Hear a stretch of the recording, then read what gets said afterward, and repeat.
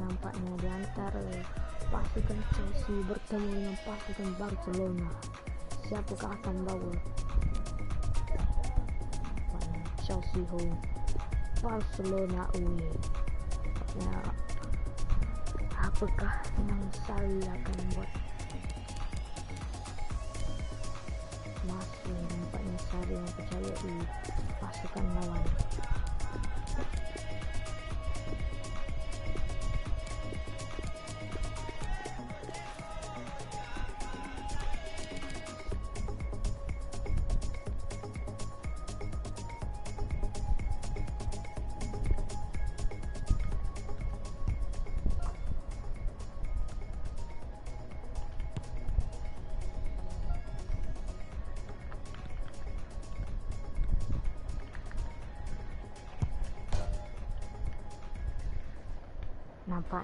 Two teams who you would think would be involved come the business end of the competition, but they lock horns tonight in the group stage.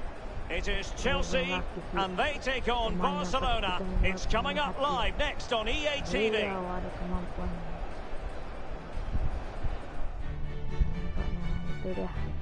Stamford Bridge. Well, the players might not mind it, but certainly some of the fans will. It's been raining cats and dogs. The heavens have opened here at Stamford Bridge. I'm Derek Ray, and joining me for commentary is Lee Dixon. And on the menu, it's Champions League group stage action as Chelsea play host to their main rivals in this section. It is Chelsea versus Barcelona. Well, Derek, both teams got off to a flying start in their opening group match, didn't they? But something has to give tonight. Looking forward to this one. Number 8, Raheem Sterling.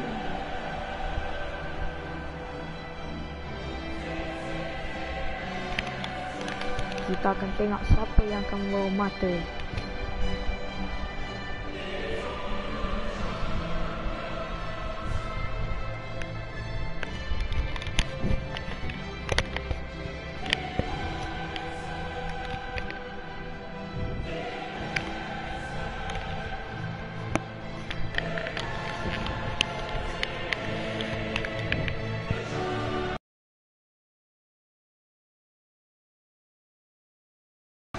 Legend Chelsea, Mauricio Sarri masih mengekalkan pemain-pemain beliau.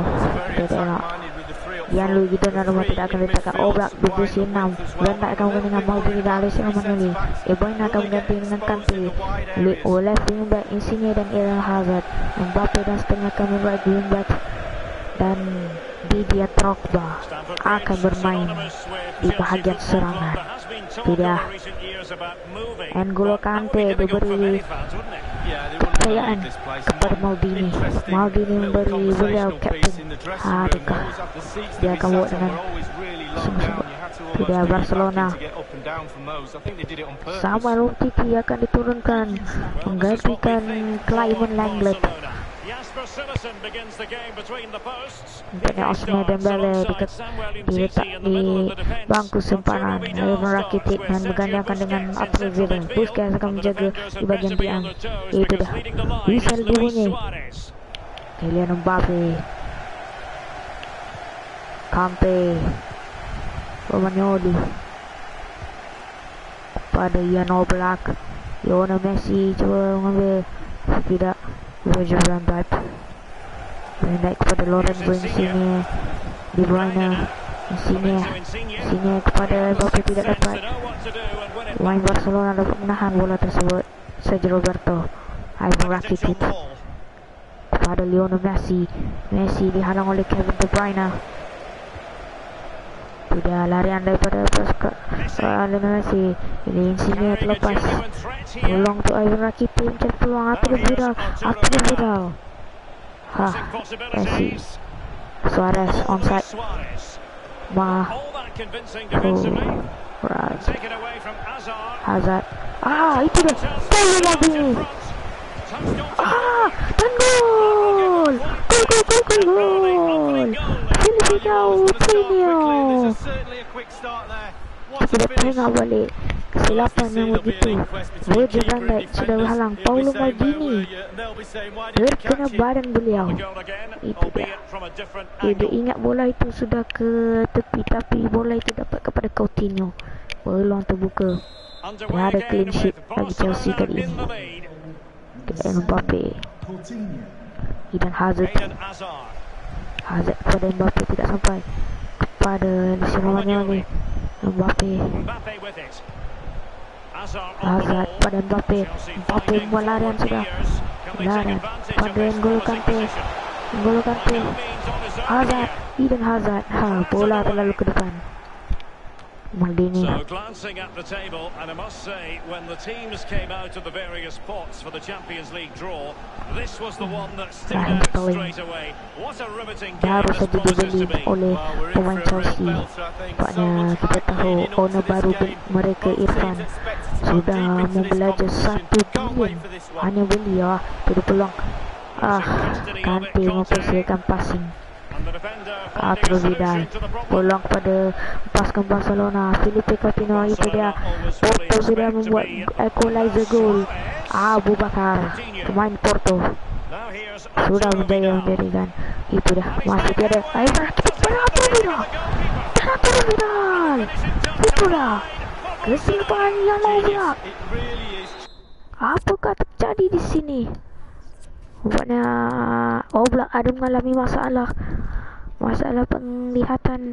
Donnarumma akan menggantikan Jan Oblak. Oblak tidak gembira di situ.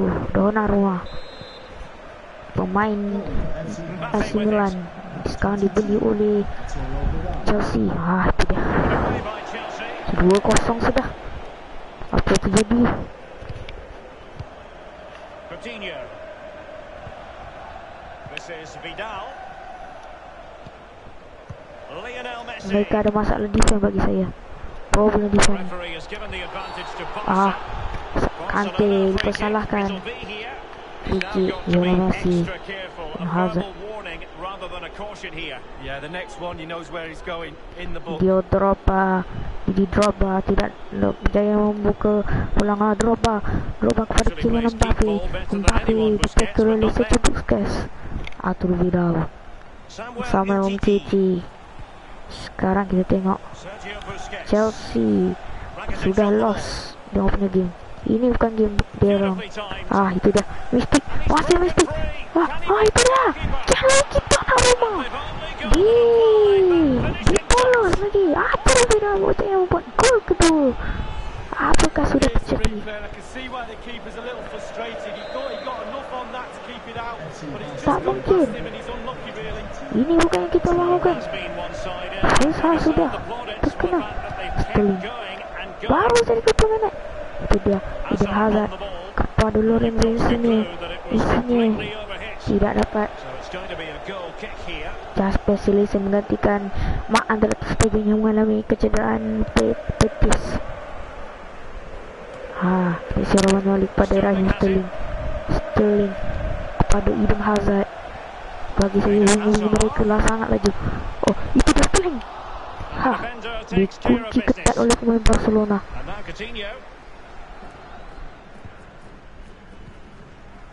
Now Itu Busquets. dia AS Monaco berjaya membuat equalizer goal oleh Roni Lopez. Lorenzo Insigne. Borussia Dortmund mengalami masalah. Suarez. Tapi kita tengok sekarang Chelsea sudah terkena 3-0. Adakah Lionel Messi, Lionel Messi. Eden Hazard dan Rakitic 90%? Itu dah final. Great save Dia mencari following the hat-trick. close range effort. Tapi Gianluigi Donnarumma percaya menyelamatkan kali ini. Percaya bertindak dengan cemerlang. And a short corner, it has ended Tapi up being. pemain Chelsea Virgil van Dijk mengatakan offside. Tapi referee memberi onside. Gianluigi Donnarumma tindak dengan cemerlang. Paolo Maldini. Itu dia hantaran cantik pada Sterling dan N'Golo Kante. Sterling pada Kante, pada Hazard. Hazard on the ball. Sterling Chelsea happy Raheem to Sterling. pass the ball around and get Itu it dia forward. Drogba. And the goalkeeper expertly anticipated that through ball. Insigne. Apakah Insigne, Here's Insigne. Hazard, Mbappe with it. Mbappe. He's given us away. Salah passing. Apakah terjadi Mbappe? Tenggelam nampaknya pemain Chelsea. Kecuali Donnarumma, This is Eden Vidal. Hazard, Paolo Maldini Now here's dan Virgil van Dijk. Vidal. Itu dia pemain Porto Abu Bakar berjaya membuat gol kedua untuk Porto. Pada Porto 2. Dan itu dia Lionel Messi. Gol! Lionel Messi. Well, sadly, we have to Percaya conclude that dengan this gol. hasn't really been a contest, but all 4-0 credit to sudah any selesai. side Apakah committed to terjadi? scoring goals like Itu dia this. advantage. Free kick But akan diberi Arthur Vidal. it's up to the referee Digunakan in kad terms of what to kuning. do next. That will be 4-0 booking for sudah. Vidal. Apakah terjadi? Absolutely yellow card from the referee. Hazard on the ball. And Sterling has it. Reina. Now here's Eden Hazard. Sudah Sterling cuba membuat sepakan tapi dihalang. And it crossed the byline. A Oh. goal kick as a result. Goal kick akan diberi. Didi Drogba tidak bertindak lagi. Ivan Rakitic. Messi. De Bruyne. Here's Insigne. Bagi saya Chelsea perlu mencari salah satu gol. Didi Drogba. Itu dia Drogba. Masih Drogba. Dan dia Drogba. Gol. Didi Drogba. Bertemu gol untuk pasukan Chelsea. Kita tengok ada sekali peluang. Itu dah saya cakap. Dia Drogba. Didi Drogba ini kita perlu Well, berhati-hati. let's take another look at Beliau that goal. Drogba. Silesen tidak percaya. Cantik jaringan daripada dia Drogba. Didi Drogba, sorry. Well, not too much Salah cakap. defending going on in the grand scheme of things. Banyak apakah 4-1. terjadi sudah. Sergio Busquets. Rakitic on the ball. Coutinho. Oh, peluang. And denied only by Yo, the post terkena that palang. time. Well, when you shoot, you put your head down, you aim at the target. Sometimes you just miss it.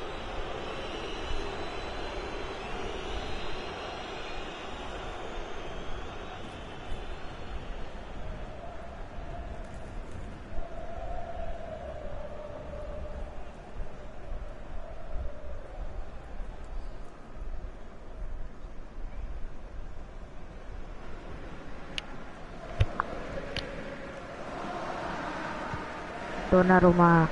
Hantaran pendek saja pada Romagnoli balik.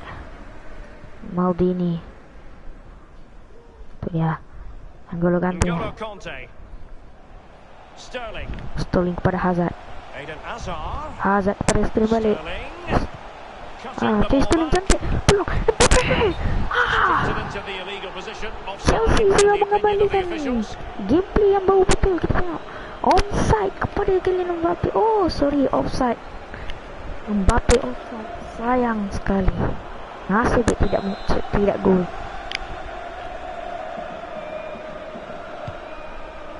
Referee has indicated there will be a Rakitic on the ball. 3 minutes of added Ivan time. Rakitic goes for the through ball. Well, that's the end of that for now. Tidak Lorenzo sini. Insigne Sini. giving it away.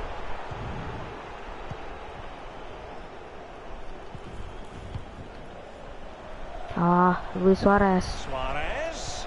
Itu Will he dia play it in? Paulo Maldini, bekas pemain And AC Messi. Milan.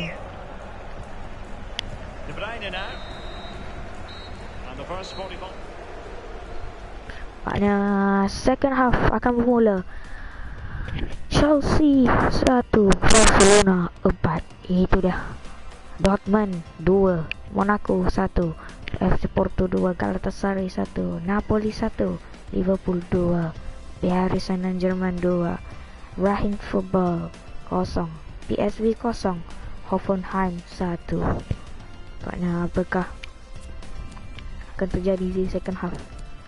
Kita tengok sahaja.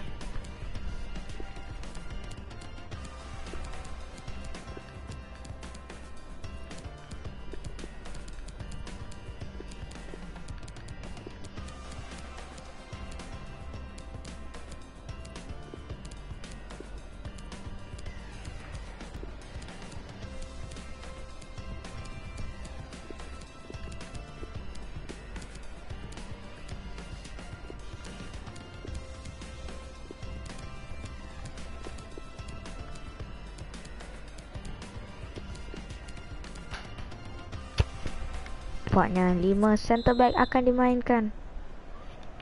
And so the second half is Ya, ada pertukaran underway. lagi. They took quite the thrashing in that first 45. Can they turn things around now?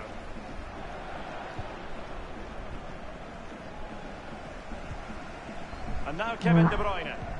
Didi Drogba pada Kylian Mbappe tidak sampai. Dembele. Now here's Arturo Vidal. Ivan Rakitic. Sergio Roberto. Dia Lionel Paulo Messi. Maldini tidak berjaya mengejar. Suarez. Tapi Luis Suarez peluang terbuka. Arturo Vidal. The headed goal. Itu dah hat-trick bagi Arturo Vidal.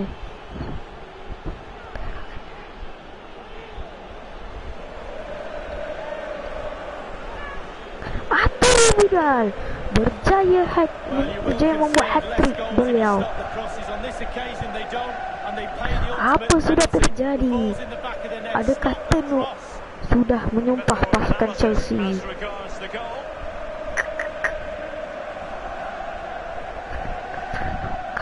Oh, memang kau kena jangan bercakap apa teruk sangat ah. There has been a Saya gulf in quality tonight. ada Drogba, ada Maldini macam abang je kata. Belum tentu legend boleh membawa. Itu dah. Tremendous intuition to win it back. Nampaknya second half sudah jadi sangat teruk bagi pasukan Chelsea. Now Busquets. Romagnoli, N'Golo Kante, Kante. Sterling yang bermain untuk right wing bagger. Sterling terlepas. Jordi Alba, It might appeal Alba to Rakitic. pada Maldini. I must admit, I thought he was Cari going to Rakitic, score tidak with that dapat. header. Yeah, it was a quality cross and he gets up well and it's just wide. Terkena kepala Raven Rakitic. Apakah sudah terjadi? Mereka perlu bangkit untuk Virgil membuat van Dijk. at least draw. Sudah De Bruyne now. peluang De Bruyne. Itu dia sini. Sini terlepas. Forward to the Sayang. challenge. Ah, Can he peluang, make this? peluang. Oh, he's really opened Itu the dia ball here. gol. Itu Blue. Chelsea boleh. Chelsea masih boleh. Cari lagi 4 gol atau 3 gol. Peluang masih Well, here's the terbuka. replay. I'm sure the Boleh, keeper will be boleh, looking boleh. at his defenders, but Come on, what can Chelsea, they come on. do?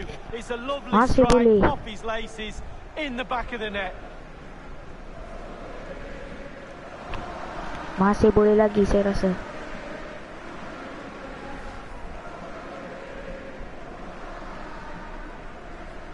Chelsea masih ada peluang untuk menyamakan gol. So as the match restarts, 7 goals tonight, 5-2 the score. Number 10. Samuel Umtiti. Banyak PSV dia yang buat equalizer gol oleh Rosario. Wow, Maldini. Sudah peluang Good ball movement. Lionel And a Messi decent kepada position here for hantaran pada Barcelona. Luis Suarez tidak sampai. Fantastic defending. Let's see Kevin if De it helps Bruyne. the opposition. Insigne Lorenzo Insigne. kepada Drogba kepada Mbappe. Mbappe tidak ada. Nampaknya bagi saya Sterling teruk lah dalam game ni. Ada Hazard kena stay, Hazard tak dikeluar, Tenuk kena keluar.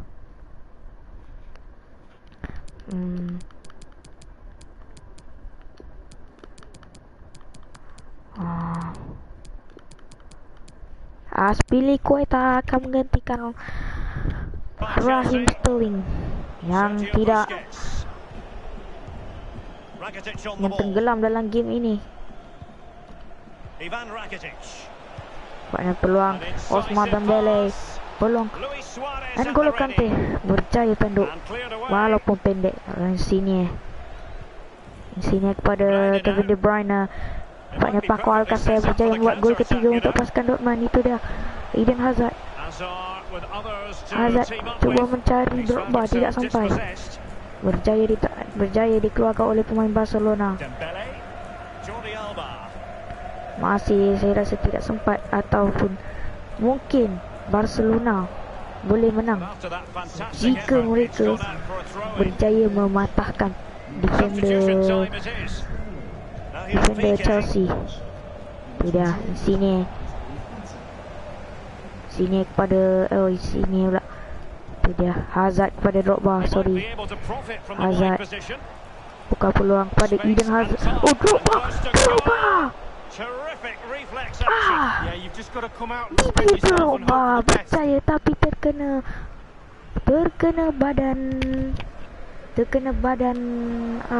badan Mbappe. Sergio Busquets.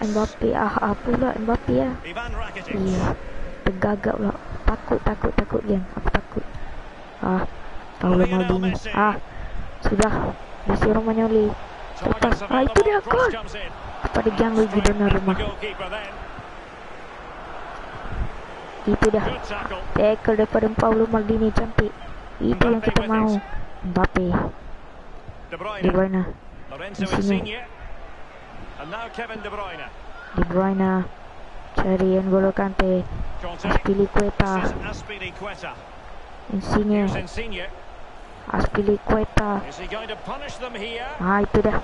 Cantik. Now here's Eden Hazard Hazard. cari Didi Unable Drogba, to get his kosong. cross beyond the first Tapi defender. sayang. Now he must favour the Itu cross. dah. Bola throw in Excellent pada pasukan defending. Chelsea. Couldn't quite keep us in play. And a strong tackle.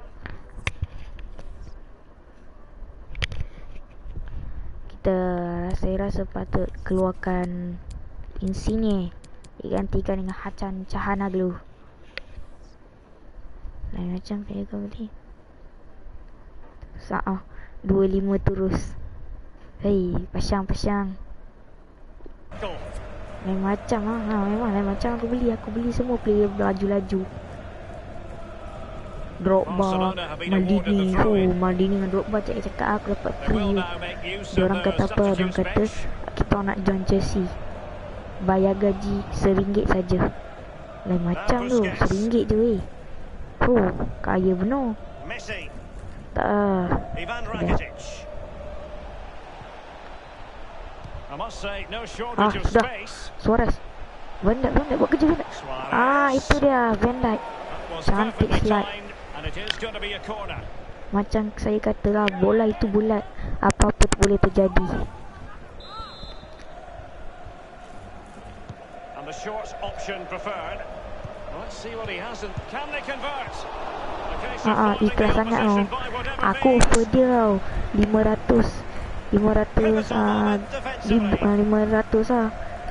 500 gaji dia tak nak dia ikhlas. Dia nak main. Itu dah cantik ah. Hazard. Pas. Acan dulu. Aduh. Well, it's not all about tipping balls over the bar and round the post. It's about being brave and diving at players' feet. Will there be a tangible end product? Akan. And playing it through the defence. Crossing possibilities. Ya Rabbi. Apalah pemain. Suarez. Rakitic on the ball. Sergio Roberto. A really committed challenge, and it's Tenok, gone out for a kau kasih throw-in. sikit trash talk dekat player-player aku. Mana tak insaf terus. Given away by Barcelona. Tu dah. And fed forwards. And De Bruyne. Paulo De Maldini. Bruyne dispossessed. Cuba cari peluang, tapi tidak ada. Dembele. Well, let's make no bones about it. This is a thorough thrashing lead. I suggest those Chelsea players get some earplugs when they go in that dressing room. Tak The pergi main coach ke? is going to go ballistic. Lack of Lain macam intensity, tu no ayat. hunger, Tak apa. no passion. Janji Shocking at jangan the back trash too. talk Not very good jangan at all. cakap mencarut je. Çalhanoğlu. Çalhanoğlu. Itu dia pemain Chelsea semua sudah berubah. Dimarah oleh pasukan tenuk. Kante. Pemain yang comel tapi bermain macam lembab. Mbappe. Itu dia Drogba. Drogba. Ya Rabbi, Drogba. Habislah Chelsea. Kalau gol pun 3-5 je menang. Kalah lah. Hey. Just a couple of minutes left for play. Rakitic on the ball. Nothing wrong with that idea. Kau main level apa? Aku main level ni Legend. And a half-baked clearance. Legendary. We've been waiting to find out. Now we know. A minimum of 3 Itu dia serangan terakhir bagi pasukan Chelsea. Tidak sampai kepada Eden Hazard. An awful lot of green space to run into. Insufficient guile on the crossing front, you've got to say. Patutlah memang kita main betul-betul apa main barang beginner mature. Tu dia serangan terakhir. Kevin De Bruyne. Kylian Mbappe bodoh lah. Mbappe masuk tepi lah. Apa aku pergi depan bingung. Itu dia Arturo Vidal, man of the match, yang berjaya membuat hat-trick. Tak apa, jangan risau. Kita boleh jumpa lagi Barcelona. Kita balas dendam Barcelona nanti. Bantai mana tak bantai 10-0.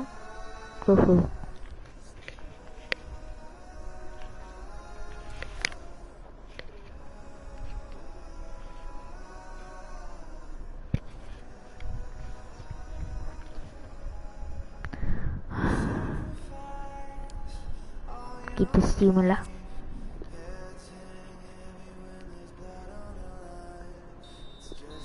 Chelsea menang. Insigne gol, Drogba, Lukaku. Mantap, bagus.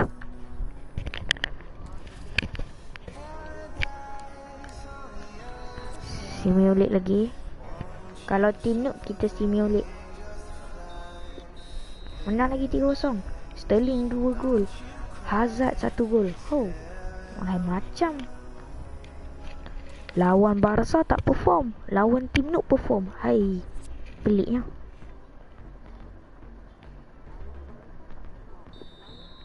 Tiga 1. Hazard, De Bruyne, Drogba. Mantap.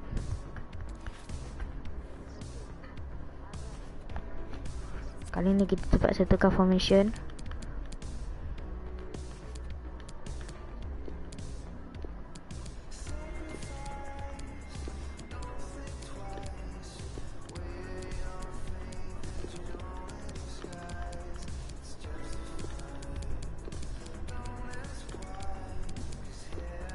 Lukaku main pula.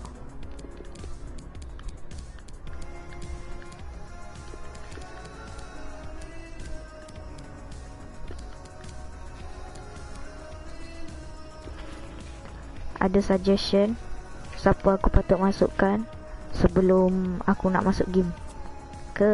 Tak ada.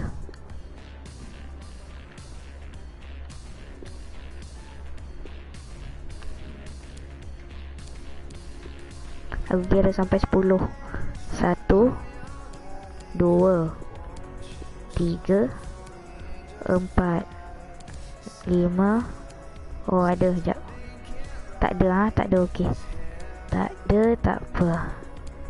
Okey, mantap. Itu dia bos nombor 1 kita. Tengah memperhatikan kita. Siapa dia? Tenuk.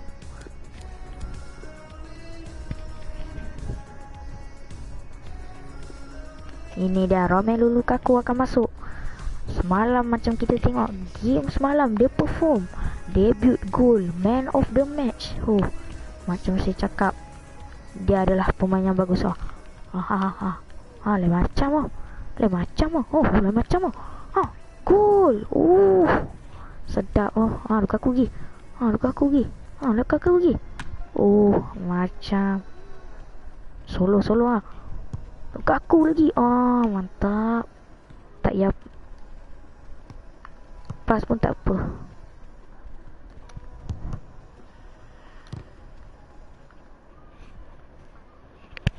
Perlawanan akan dimulakan. Kali ini saya takkan jadi komentator. Saya akan cakap saja.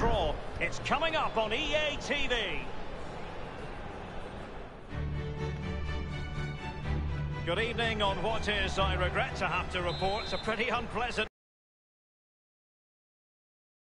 Derek Ray here on the commentary box, joined as always by former England defender Lee Dixon.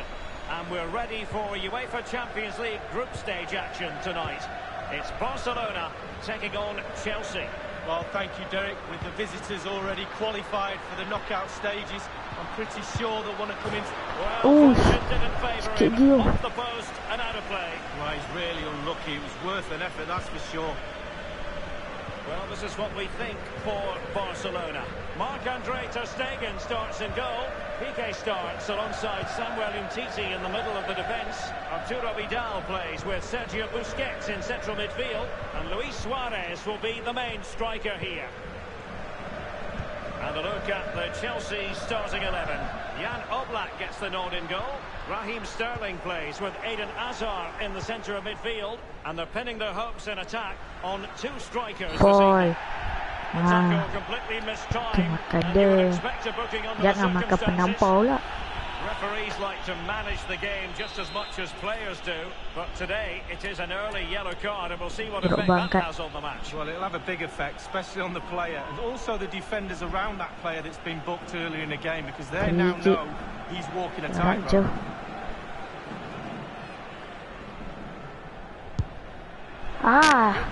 Lukaku pula yang ambil. Lain macam. Back to the drawing board, young man.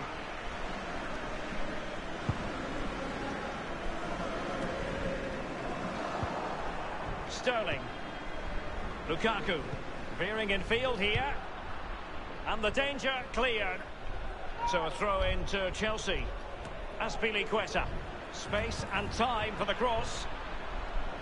Conte has lost the ball. On the ball, Luis Suarez. Sudah. There might well be scope for them to counter-attack here. An effective pass by Coutinho. Suarez! Selamat. Salah tekan loh.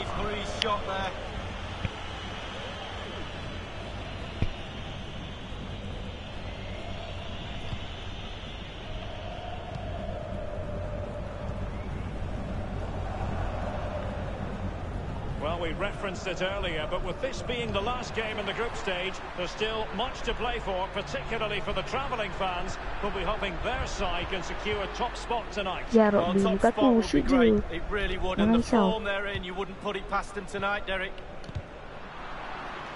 And across the touchline, so a throw in here. Sterling has it.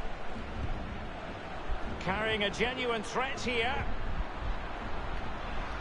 Now, what can he do here? He has time to play it over. A Chelsea corner.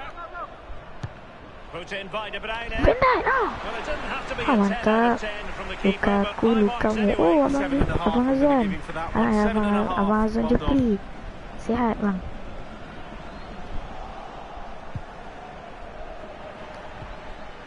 And De Bruyne. Tergagap lah, sorry lah. takut kena belasangan Barcelona macam tadi balik. An authoritative challenge. So it's going to be a goal kick here. Sudah bangun ha. Harimau sudah bangun. Kita kena hormat. Sergio Roberto. I always think it's impossible, Lee, not to be moved when you're covering Barcelona Tadi in the kena UEFA 5-2. Champions League. As Memang the ha. club motto tells Itu you, sebab this kita terlampau game main proved attacking. more than just a football club. Well, you feel that as soon as you come into the stadium, don't you? Even if the team's not playing particularly well, the fans let you know that they're here to support those famous Barcelona shirts, and they do it week in, week out.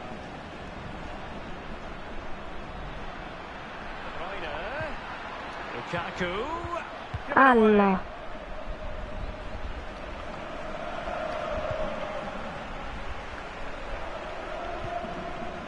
This is De Bruyne. Romelu Lukaku. Lukaku. Corner it is for Chelsea.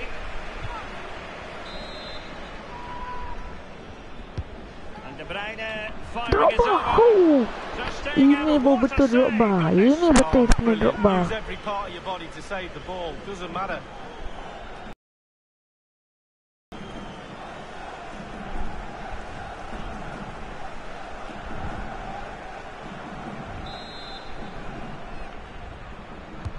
Played into the centre of the box. And a chance to fire them ahead here. Tepat pada Ter Stegen ha. Sah. Sorry kalau gambar tak berapa jelas. Asal internet slow lah. Sorry gang. Sterling. Van Dijk with it. Aspilicueta now. Handball. Give it away. Handball. Ref.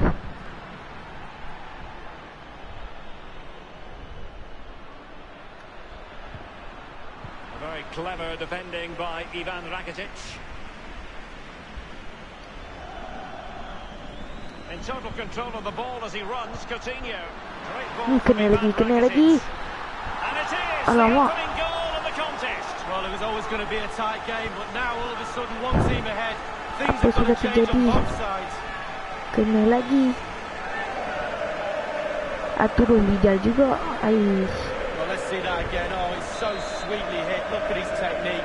Absolutely brilliant. He's got the power, he's got the accuracy, and now he's got himself a goal. Underway again with Barcelona Peluang. in the Peluang lead. terbesar. Is he going to punish them here? Will there be a tangible end product? Well, that's how to do it inside your own penalty area. Sterling has it. De Bruyne now. Lukaku. Oh goodness, he was right on top of the situation to get the ball back for his team. Jordi Alba. That is excellent pressure high up the pitch. On the ball, Luis Suarez. Now Jordi Alba. Suarez. Let's see what he has in store for them. Clattered away. And here he is, Lionel Messi. Oi. And the post coming to the goalkeeper's Amat kena tiang. Well, they're still in it. Just that. That's a Hazard, splendid Hazard, pass from come on, Romelu Hazard, come on, Lukaku. come on, Hazard. Will he? Hazard! From the keeper, danger. Yeah, he didn't have long Sikit to je. react to that, but you have to praise his reflexes there.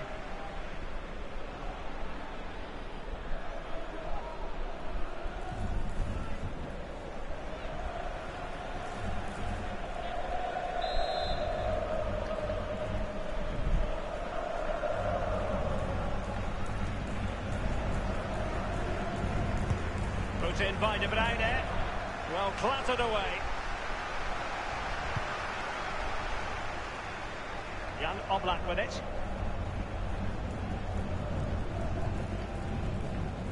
Given away. Now, what can he do here? Lack of guile with regard to that cross. Goalkeeper's ball.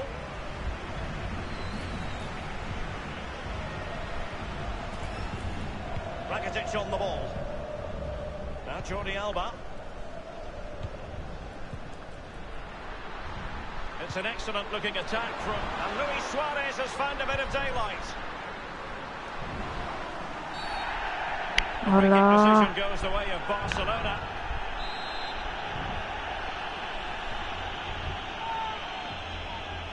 Well, straight into the meat of the penalty area.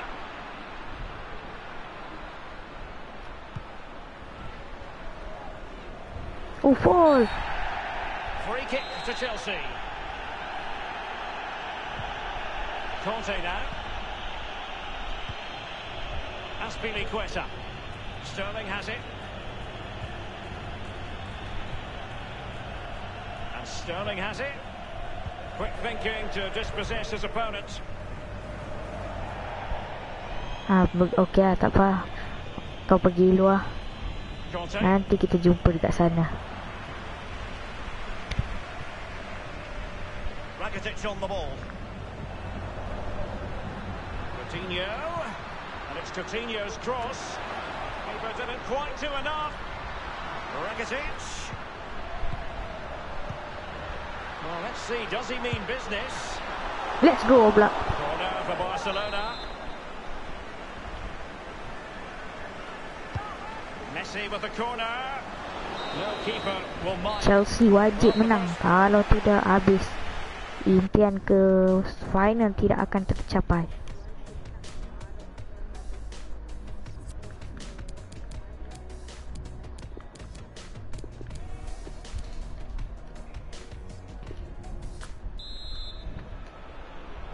Second half has commenced, and Chelsea are the chasers here.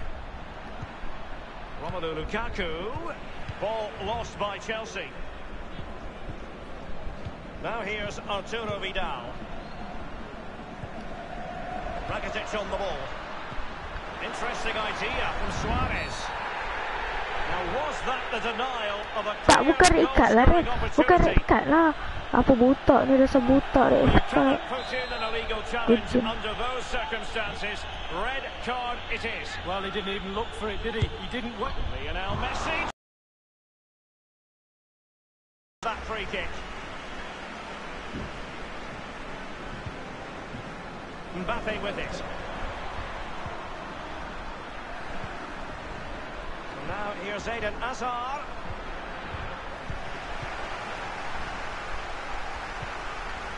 Messi.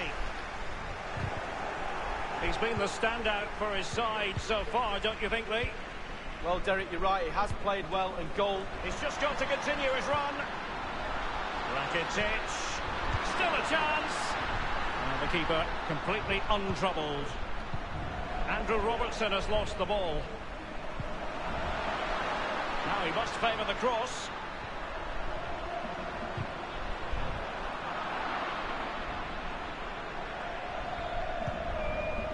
Romelu Lukaku now. Kylian Mbappe. Lukaku. Lukaku! From the keeper. Yeah, concentration for goalkeepers. He was spot on there. And Chelsea win the corner.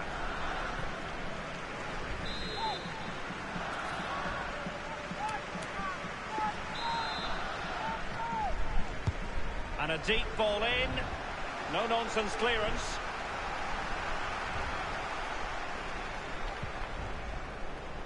Hazard. Well, can he make this move count? Well, clattered away.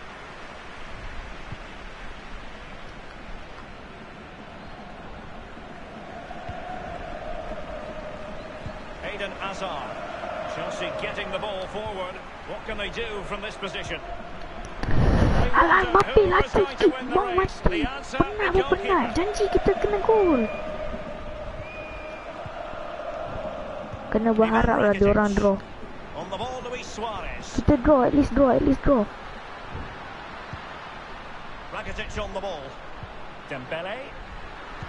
Luis Suarez at the ready. And it's in! Ya Rabbi, bodoh betul lah play-play Chelsea ni. They are the team in Bodoh. charge.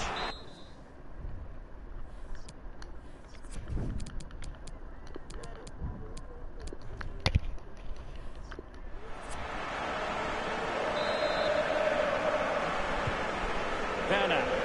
Half an hour remaining then. Chelsea happy to pass the ball around and get it forward.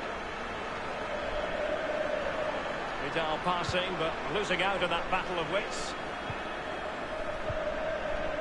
Quick thinking to dispossess his opponent.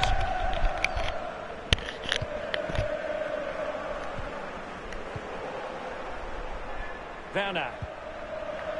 Romelu Lukaku. Lionel Messi. Can they hit on the break?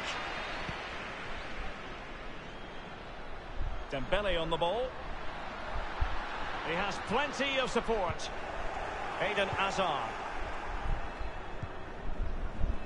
Werner. Lukaku. Sergio Roberto. Good tackle. Andrew Robertson. Mbappe with it. Eden Hazard. Dembele. Rakitic on the ball. Now here's Piqué. Bodies forward and the break looks on. Barca maintain possession, advantage. Might still be able to do a bit of damage.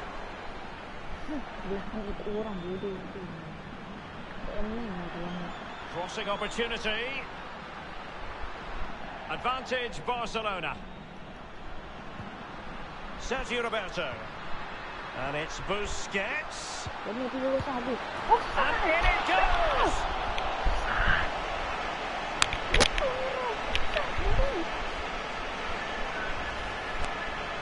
Well, it's not a brilliant goal, but it's a goal. It's in the back of the net. Keeper couldn't do anything about it. Well, it has been one-sided, but they deserve the plaudits for the fact that they've kept going and going. Timo Werner. And a goal!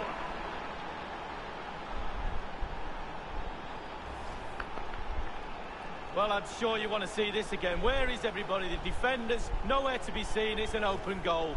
Well, it's a tale of 4 goals in this match now. 3-1 it is. Dembele. Now here's Arturo Vidal. Messi. The tackle crisp and accurate inside the last quarter of an hour. Van Dijk with it. Will there be a tangible end product? Just wanted to get it out of there.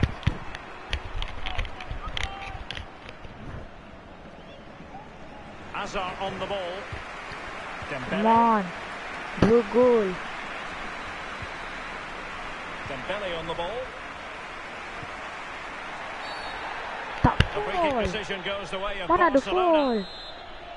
Nak pundan. Barcelona nak pundan.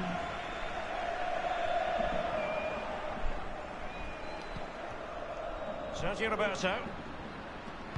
And whipped into the box. And they deal with the threat this time.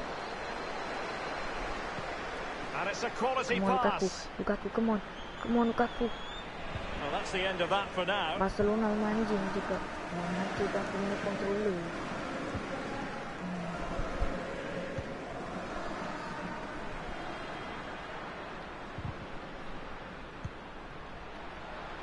Now Jordi Alba. This is Azpilicueta. Here's Mbappe. And dispossessed. And he's made headway. Does he have the beating of the goalkeeper? Hazard on the ball. Now regaining possession for his side. Tak nak terpaksa kena main tipu lah. Dia paling aku benci. Aku tak kira. Aku tak kira. Barcelona baik main offside. Aku pun main offside. Macam tu pun aku nak main offside.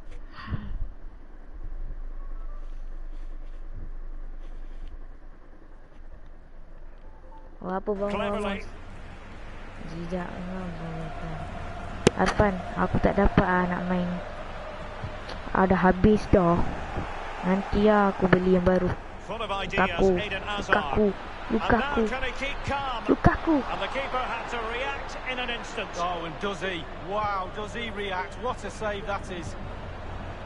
Well, goalkeepers live a charmed life at time, but that was just brilliant. Really, really good goalkeeping. Barcelona free kick. It'll be here. Well, they've been getting the substitute ready, and now they will make the personnel change. And in with a real chance. That's a splendid pass from Romelu Lukaku. Gol. And oh, it's in. We cannot declare this Tak contest boleh over. aku punya They PS still Plus dah habis believe. Lambat. Well, neutrals are getting their Sorry money's lah. worth. 3-2 in this Nanti match. aku buat lain.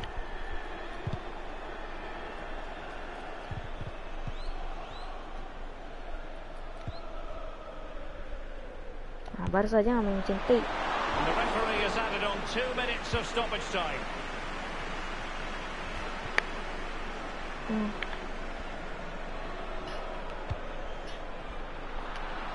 Courageous goalkeeping, but he's got the ball. Well, you have to be brave, don't you? Keeper's in trouble.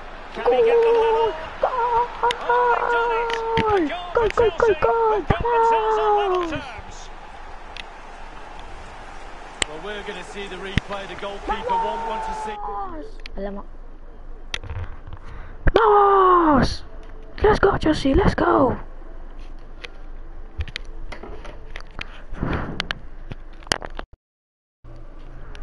Tiba. Let's go. This again, he gives the ball away. Still a bit to do, to be fair, but it's his fault. And the goal that was scored, well worth another Let's look, go. Lee.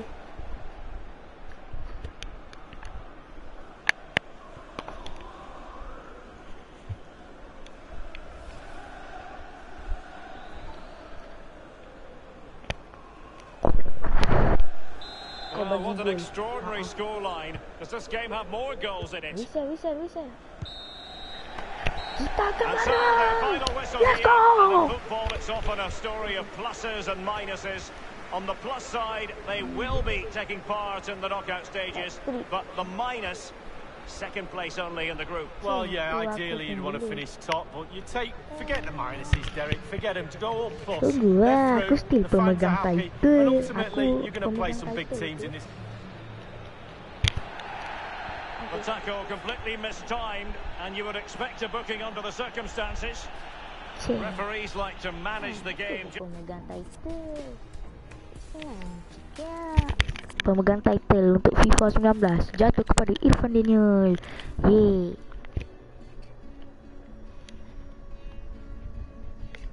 Kau main seorang-seorang tapi ada 2 orang controller.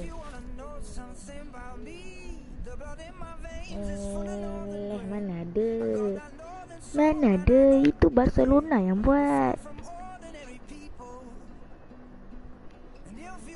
Barcelona yang buat, bukan aku.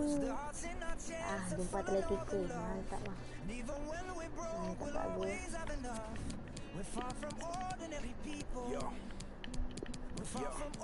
Right, how can I say this? From a place where no one expects us to make it. There was the Stone Roses and Oasis, but when they were big, we were still babies. I'm talking to the new generation, and we wasn't born in the 80s. They say that we don't see many places, cause nobody's left there for ages. Serious love for the people that raised us, even though it got crazy. Poverty stricken, but that never fazed us. I was lazy. Now we're the first to say money don't change us. Well, it didn't change me. I'll never forget where I came from. That's cause it's the struggle that saved me. On the streets we got brought up. We play on the grass, cause we're trying to be pro footballers. They say there's no kings out here. We've got money, every one of us paupers. I beg to differ, cause I see the bigger picture. Every one of us kings, we could live on the street and make it a castle. What they call us. We can keep throwing out orders. If I bring cameras and record us. We've been fighting for survival, and you're gonna learn what war does. Why did he call it an army? That's cause he's filled with souls. A war going on outside in his life. You can keep. Tolong.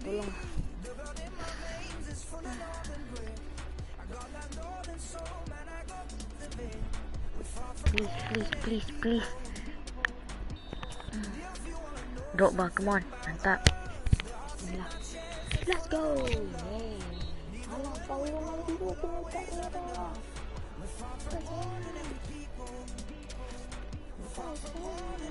Okay, what did he expect? They expect us to fail this test. They think we're broken, we're not. blessed. We're gonna watch our parents stress, no chance. One time our parents are broken up anyway, there's no romance. And the car's been sold, and that's cause there's no keeping up with their finance. What did he want us to do? Skip down the road to the job centre and just hold hands. Not easy out here. Depression's a killer, especially when you've got no plan. So much pain on a daily basis. Would you not rather move? DJ weh, asal Lukaku 92 kau naikkan dia punya rating. Oi, Lukaku kan main dalam ni, rating dia naik lah. Apalah deh. Mana ya? That's just where we grown up. Not everything was legal, but that's where we learned to be tough. Most people grind to a hole like a car with no petrol or no diesel. Apalah, you tak tahu kan? Wih, taruh main.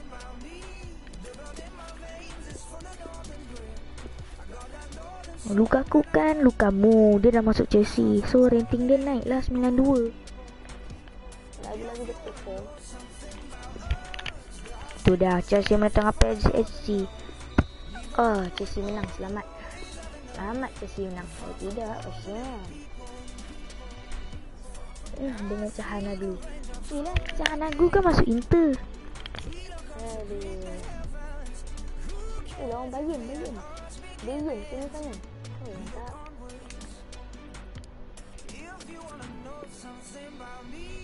Nanti kau edit balik. Okey, aku edit balik. Aku bagi naik 99.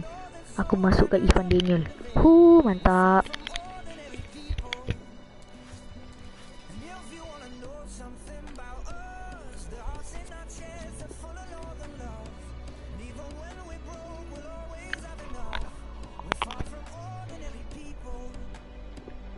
Ya, semifinal di antara pasukan.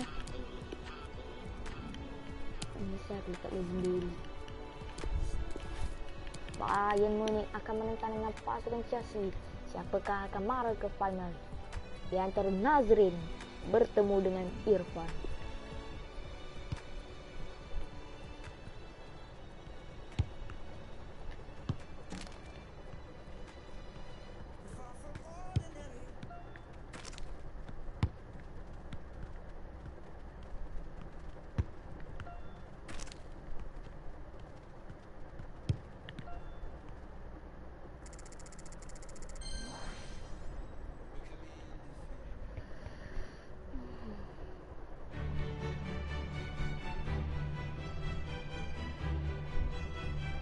Well, you do have to deal with rain quite a bit as a resident of Munich, and that is the case tonight. I'm Derek Ray, joined here on the commentary box by Lee Dixon. And based on what we've seen so far in this semi-final tie, Bayern Munich have the advantage going into the second leg. It is Bayern Munich taking on Chelsea. Yeah, thanks, Derek. Chelsea with plenty of work to do after that first leg. Not quite good enough, really. They'll need a better performance tonight if they're to progress to the next round.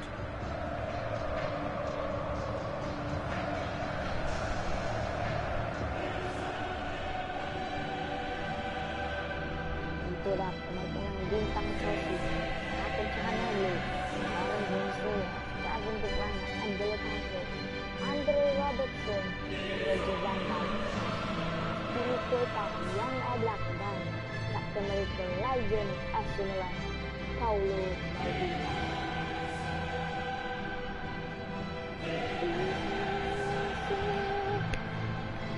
Game has to be the champion.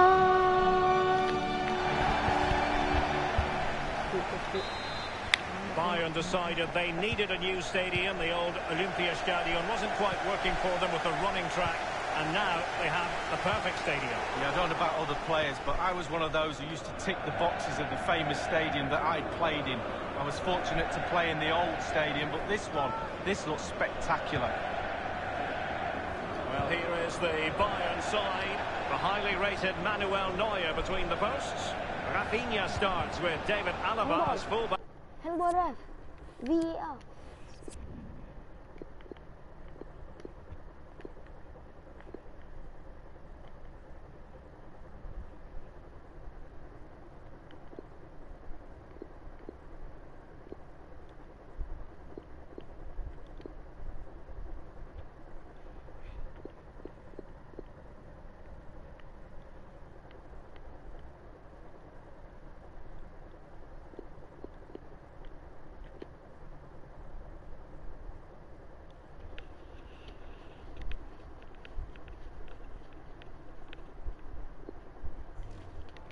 Thiago starts alongside Javi Martinez in central midfield, and leading the attack today is the lethal Robert Lewandowski.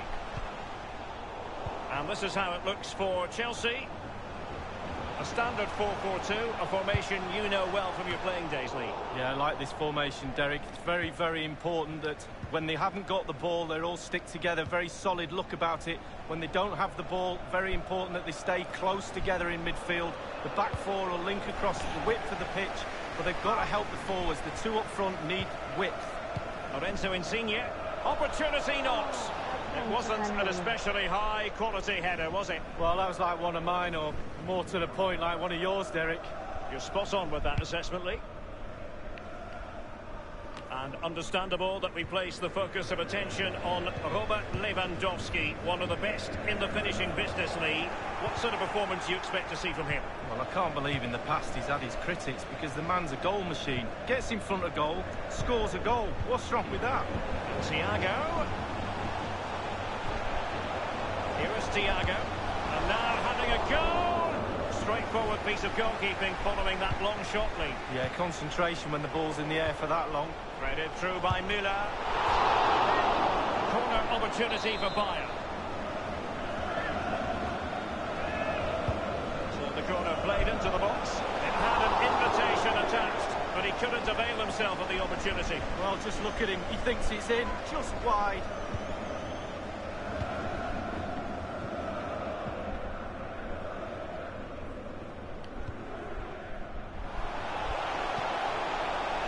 Oh, a lovely ball.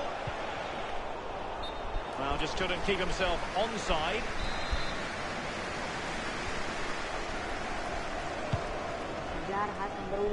Given away by Bayern Munich.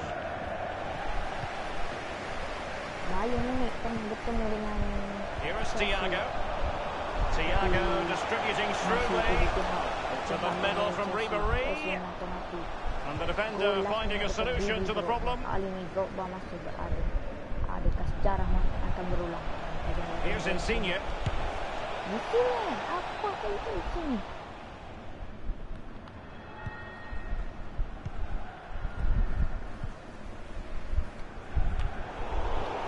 De Bruyne. Given away by Chelsea. Geometric precision from Thiago. With Ribéry. This is Alaba. Well, great read there to intercept.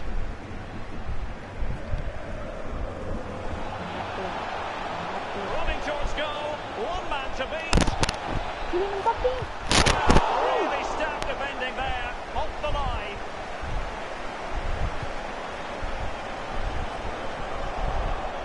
Bayern throw-in coming up.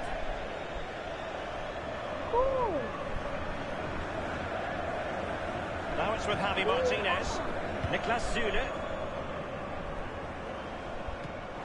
Well, that's really sound goalkeeping, not letting the opposition have any scraps. And that is offside.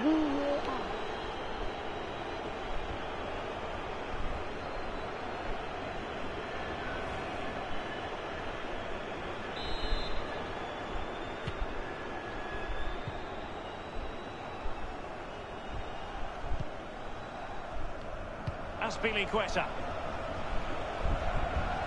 Crossing possibilities.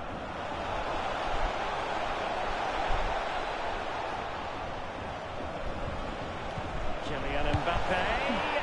And a timely goal to give them security and breathing room. What a chance they have now of making it through. Gigi drop bang, percaya yang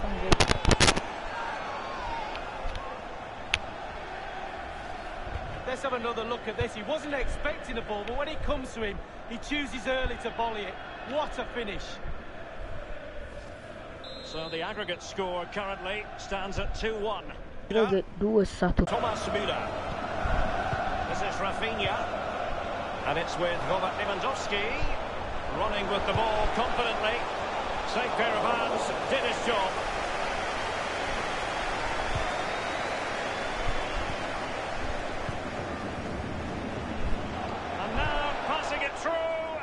And ultimately up a cul-de-sac. Gnabry with it. Thiago. An authoritative challenge. Read it superbly to take back possession. Müller distributing magnificently. Well, not quite. Well, a sloppy clearance. What can the opposition do with this? He's just a thorough reader of the game. And there we saw it.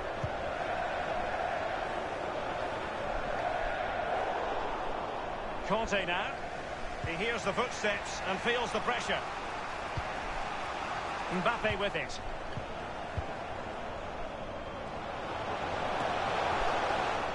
It's with Çalhanoğlu. N'Golo Conte. Insigne. And threading it forward. Just wanted to get it out of there. So a corner here. Corner kick played in.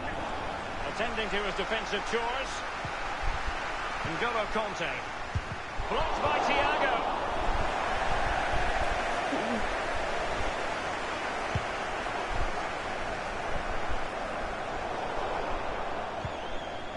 Well, great read there to intercept. Serge Gnabry. Keeper's ball every day of the week.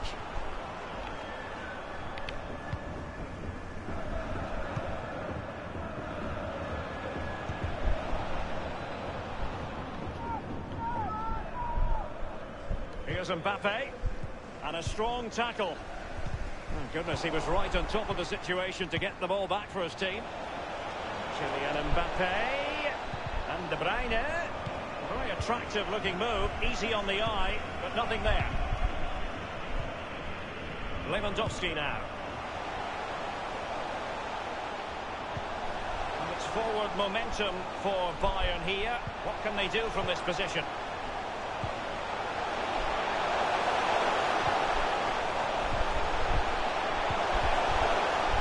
Alaba. Oh, a lovely ball. And options in the centre. It will be a Bayern corner.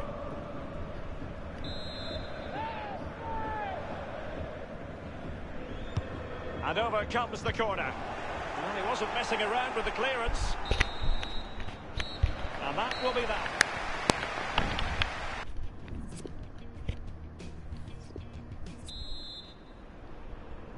And they're underway in the second half of this Champions League semi-final second leg.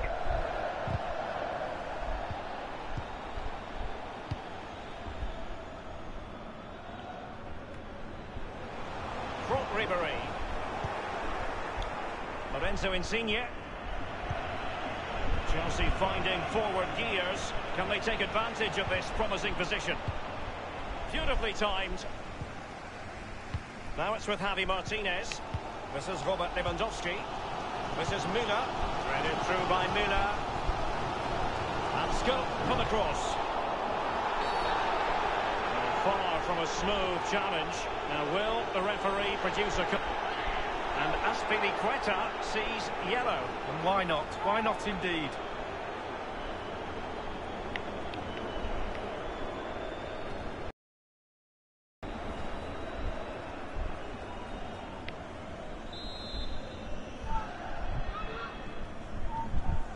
Played in there. He had the sixth sense to know what to do and win it back.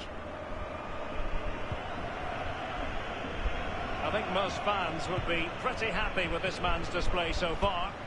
Well, he's been involved in most of the positive things in that first half, and obviously getting that goal has given his huge boost for this second half.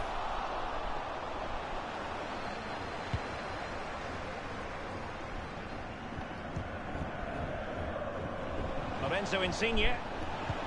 There's a slide rule pass. Mbappe! Kylian Mbappe. Good. To give them security and breathing room. What a chance they have now of making it through. Vamos.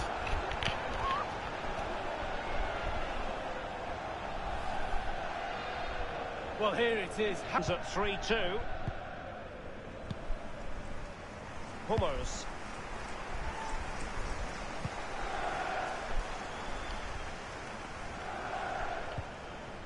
So a throw in here. Here is Thiago. Well, here is Ribéry. I'm sure, you know, he wishes he could have that header back. Well, in that position, you should think he's going to score, but it's really a poor effort with his head. Conte, losing possession here. The master of perfect defensive positioning, Conte.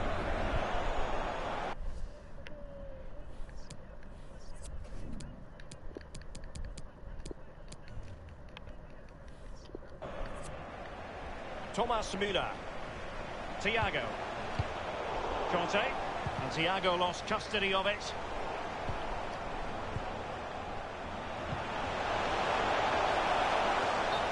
And he has been ruled offside here. Can't have been by an awful lot. Ooh, I'm not so sure, but the linesman's got a better view than I have. They will now make use of their substitutes bench. Here's Mbappe. Here is Thiago. Half an hour remaining then. Now, counter-attacking possibilities here. Well, he's setting the table for his team. Crossed into the penalty area. Thundered clear. You never really know, Lee, if it's going to come off when you hit it on the volley in that fashion. Yeah, 0-0. When he struck that, you think, wow, and then all of a sudden you realise where it's gone. De Bruyne. On the ball, Azpilicueta. Hazard. Others in the vicinity. Delivered into the area here. This is De Bruyne.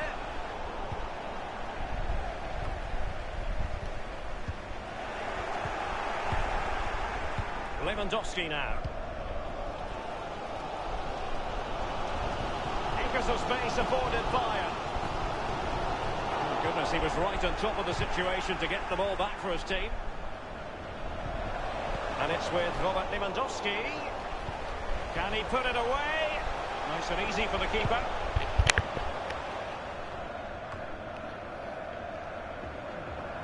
Well, it's come down to the final 20 minutes here.